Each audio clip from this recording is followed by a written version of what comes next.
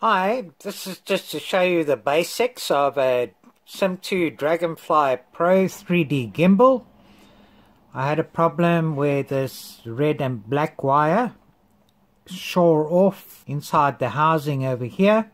So it's a little bit difficult to get to, but I'm just going to show you how I access this area and a few other little things.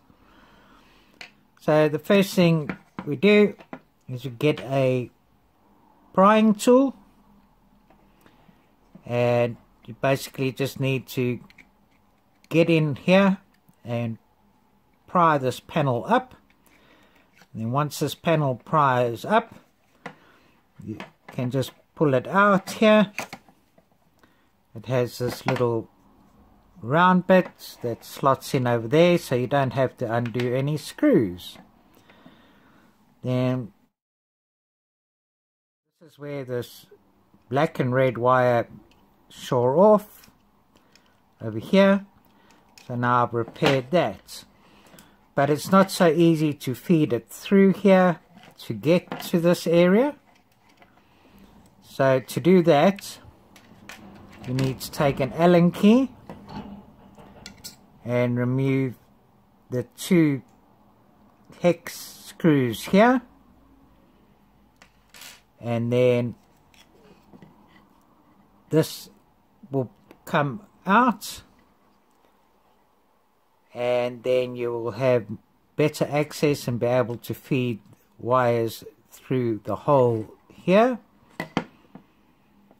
You can also remove these two little screws here. Then this board just comes up. It gives you more room to work with. As you can see, wires are just stored in the casing, and we can see the wires coming from the motors here that adjust the camera angle onto the board here, and this feeding through to the mount for power and communication with the FC board.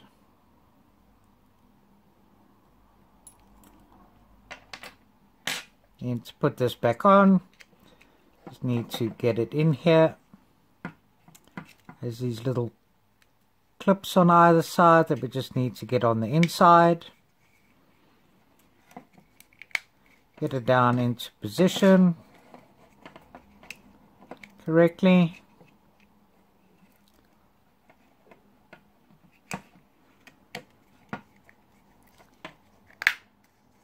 And then just press and secure it back in place. And see over here, it just hasn't clicked in properly there. So we do it like that. And then just clip that in there. So you may initially think you have to remove a lot of screws in that, not necessary. Obviously, if you need to access this motor here, remove these two hex screws here for this to come off here. And if you have to replace or do something with the camera mount itself, you just need to remove these two hex screws over here. There is another screw underneath here, but that did not have to be removed. And because I had to connect this wire, I decided I'm going to lengthen it a bit, and I also put on a connector, so if this does pull loose, it shouldn't shore the wire again, and I've got an extra bit of length of wire to play with here, and this just stores in there. Now ideally one should also be able to sort of put a cable tie or a zip tie or something on to hold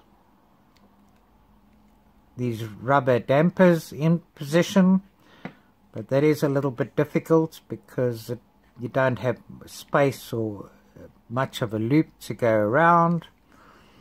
But what I'm planning on doing is I will feed a cable tie in through here and around here, and also on this side to help secure it so that it doesn't rip loose completely if something does happen.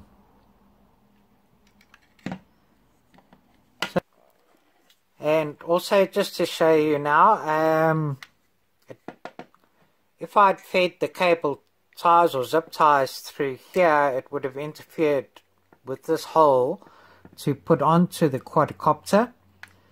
But if you have a look on this side here, if you remove this bottom plate, there's only 4 small screws here. This comes off, and then you can feed a cable tie or a zip tie through these 2 pillars over here. Sometimes this has a little bit of a silicone thing on which you can remove. It has no real point.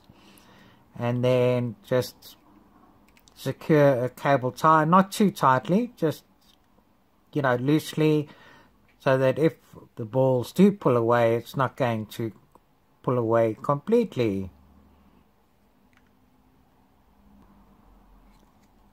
And I haven't put any cable or zip ties on this side because no real place to feed it through unless I want to try and modify here and put through here. But, you know, 2 on this side is fine and adequate as far as I'm concerned. So I hope you find this helpful and possibly useful.